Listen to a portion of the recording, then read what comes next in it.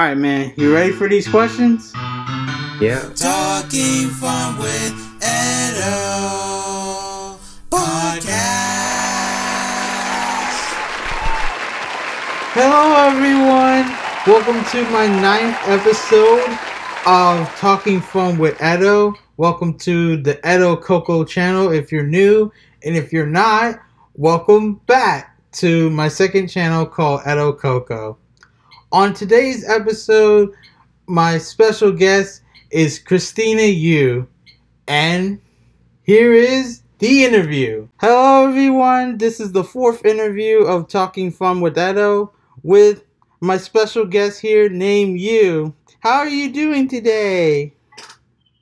How's it going? Thank you for inviting me. Oh, most definitely. How's it been? Being so busy. I just finished my final, the last one yesterday. Right. So I finally got time to accept your invitation. No, it's okay. So one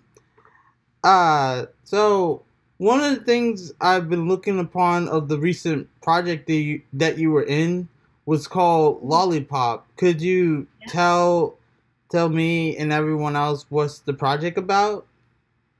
So Lollipop is actually it's one short film in a whole series that the director Jared Miller built.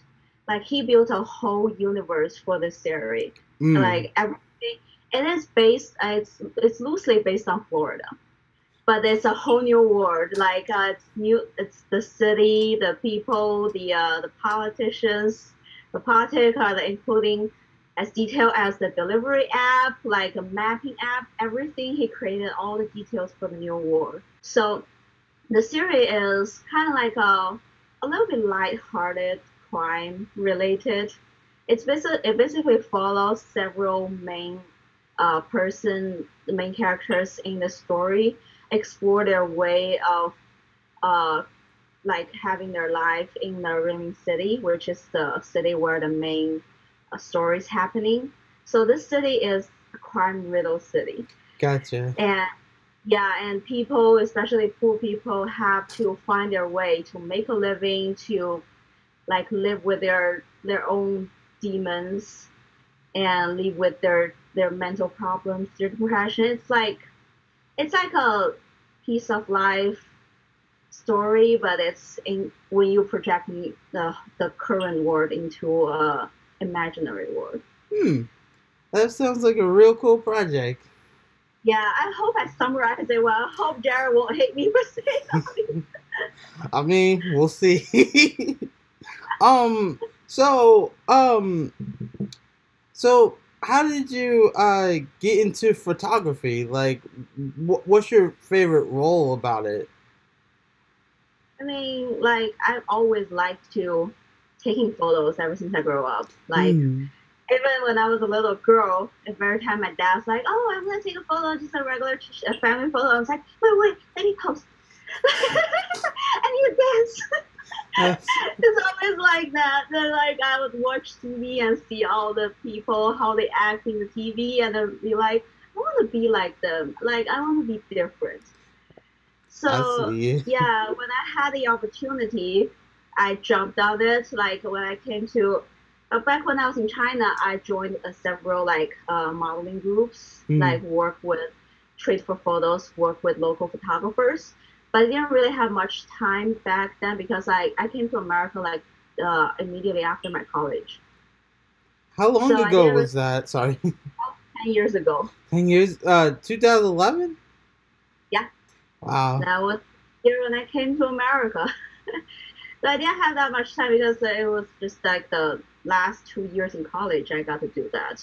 Because before college it was all study, very busy studying. Gotcha. And then when I came to America, like when I moved to Orlando, actually, I met my husband, and who at that time he was studying theater in Valencia College.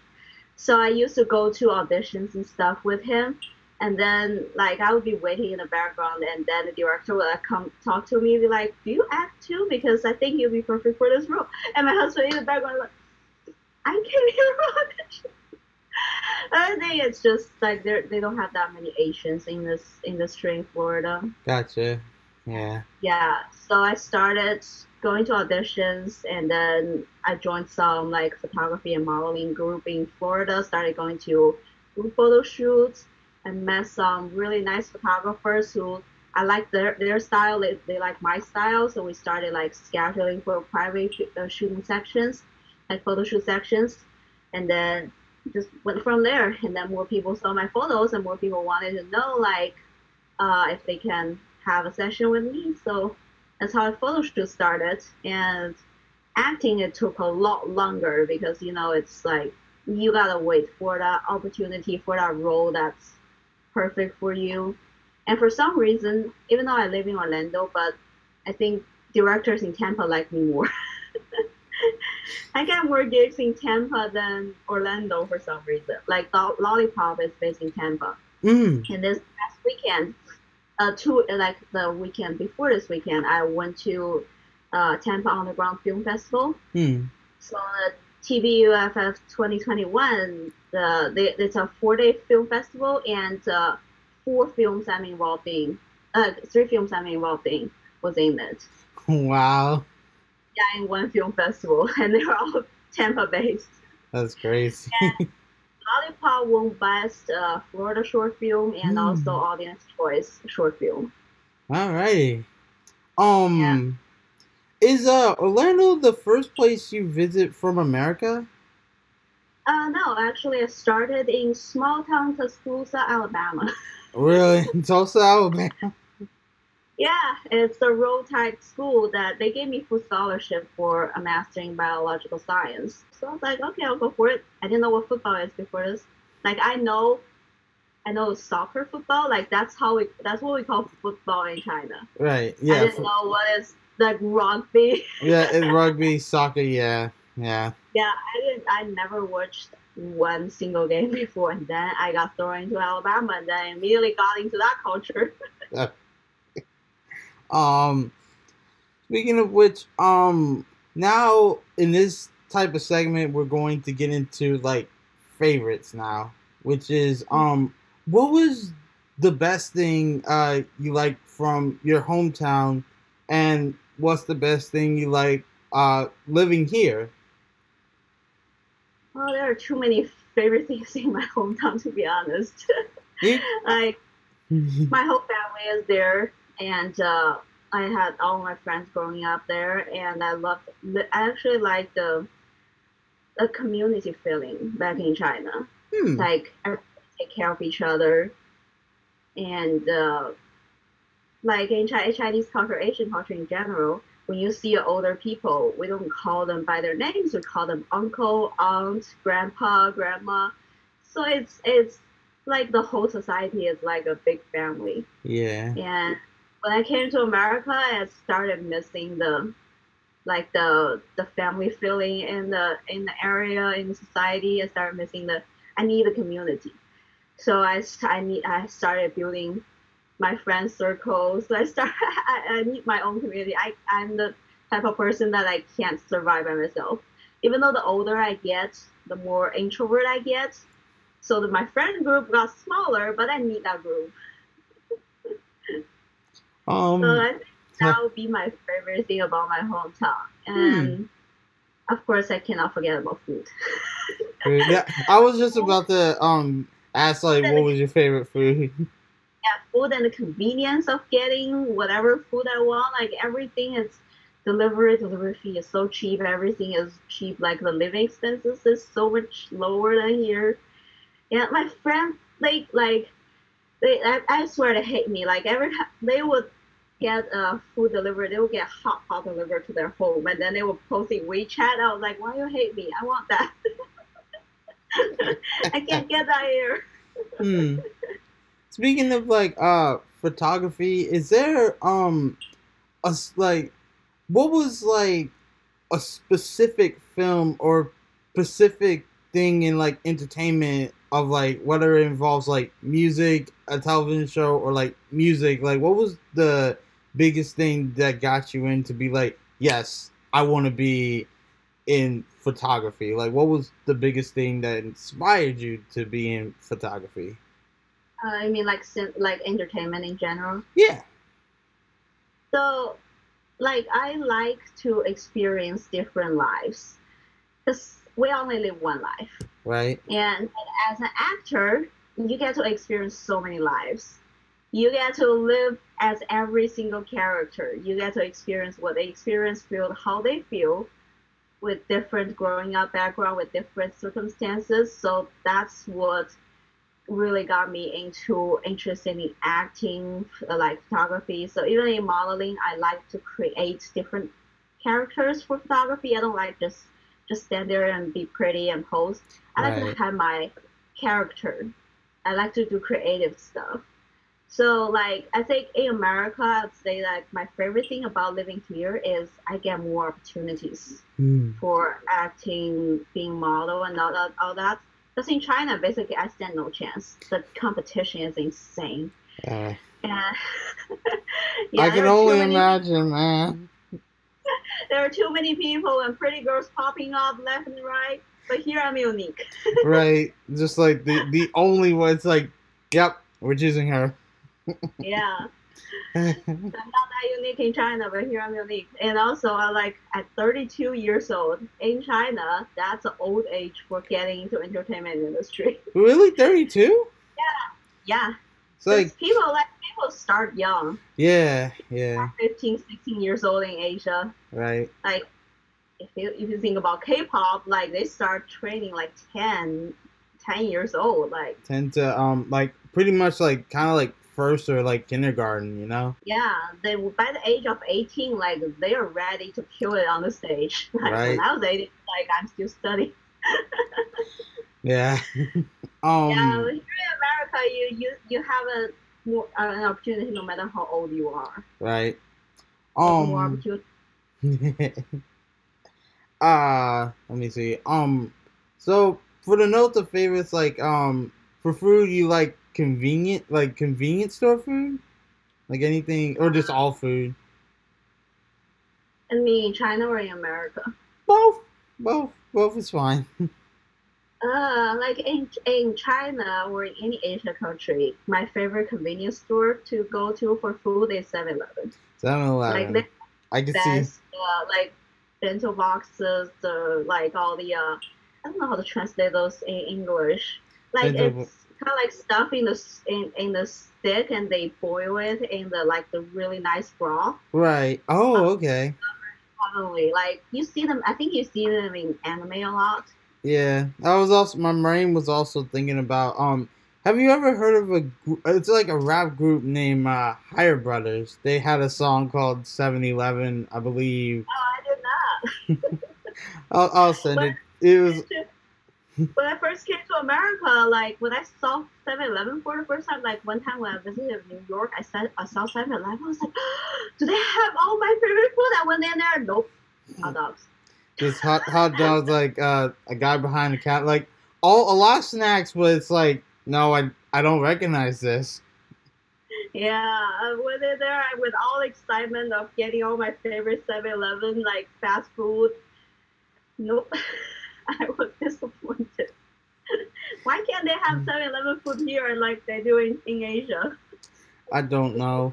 I mean, maybe one day in like the future, maybe 10 to 20 years from now, they'll share internet. Like every place will just share an international food besides Walmart and I appreciate the mom and pop stores that are down in downtown Florida too. Even like one that's kind of close to Full Sail, sort of, but it's like at the glasses store. It's called East Asian Market. It just like has pretty much everything. Those areas, you know. But one day they'll have like all the food for all of us. Yeah. What is your favorite type of music? Music, it depends on the time, I guess. Like back in college, I was big into K-pop. But now as I get older, I become like, I miss all the music back in the 90s. Of American, like both American.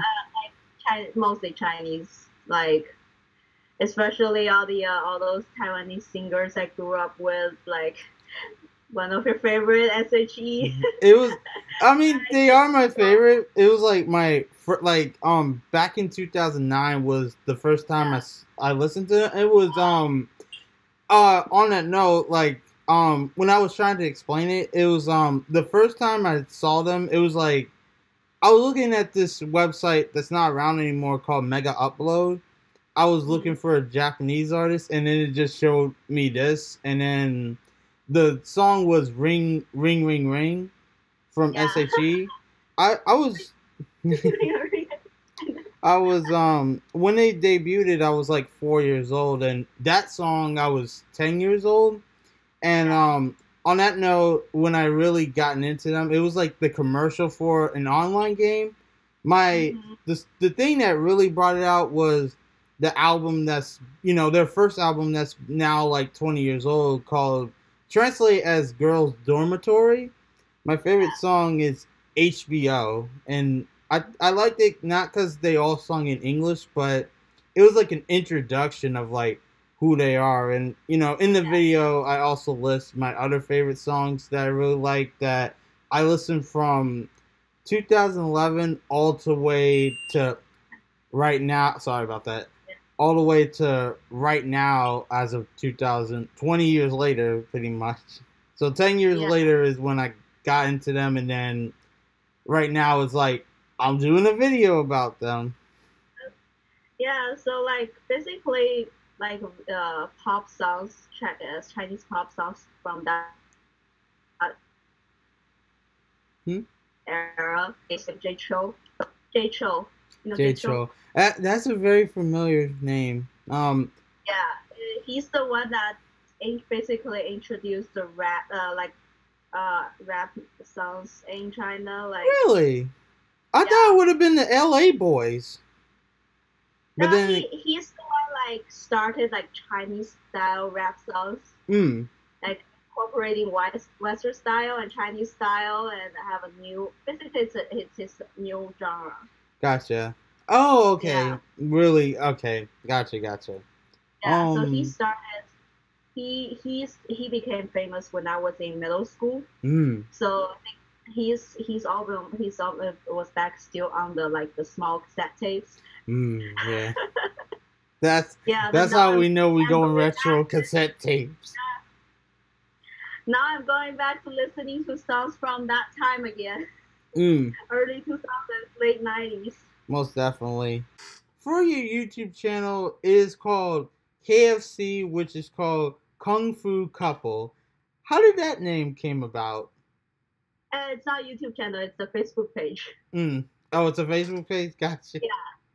Yeah, so me and my husband, when we first started acting, we were like, we need a Facebook page, but I'm too lazy to manage a Facebook page by myself. So I was like, can we just have a Facebook page together? People have been telling us, you need a Facebook page so people can contact you on official page instead of adding you on Facebook. Right. But I was too lazy to start my own Facebook page.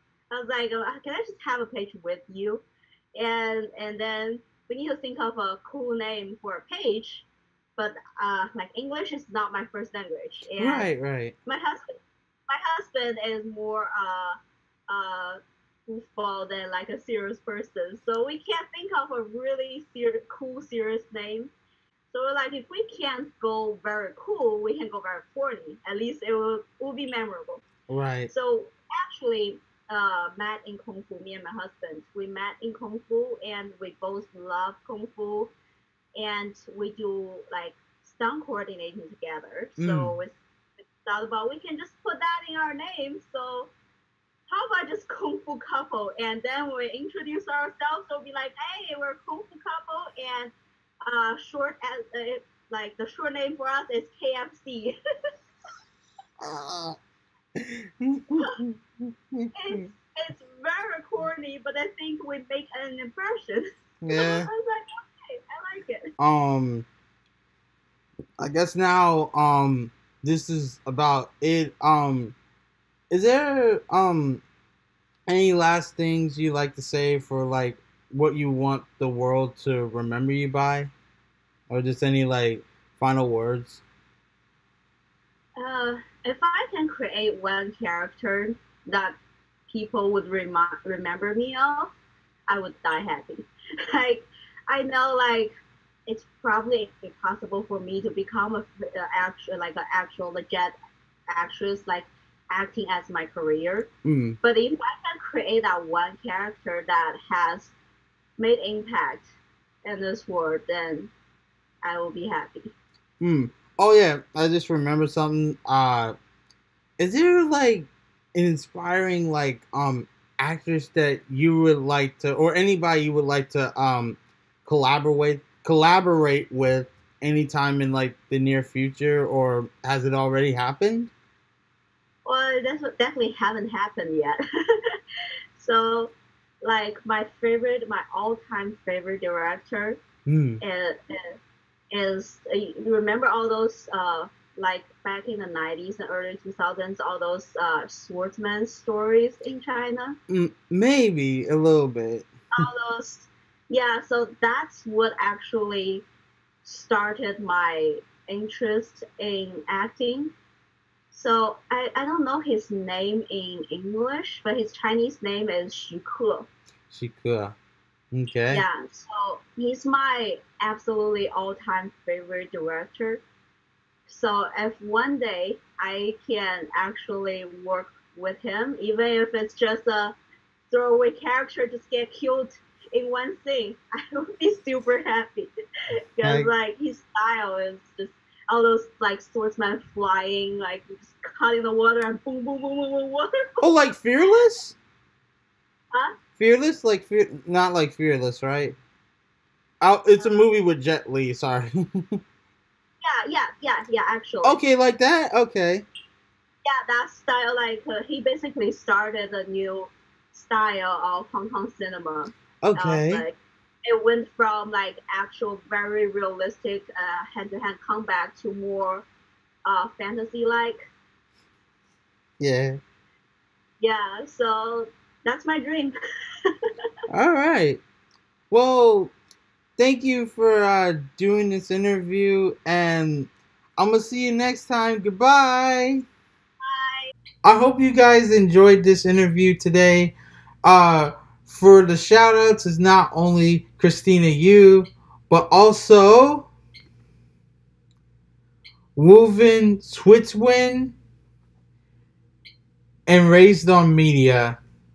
Now, the next project coming up is my Tomi Shinohara video report on my first main channel, along with some blooper reels from my previous years of YouTube, along with reflections as well. And also coming up next, along with my own reflection for my first type of year on YouTube, sorta, is the 10th episode featuring Drewbee. And as usual, follow me on my social links of Twitter, Instagram, and Facebook.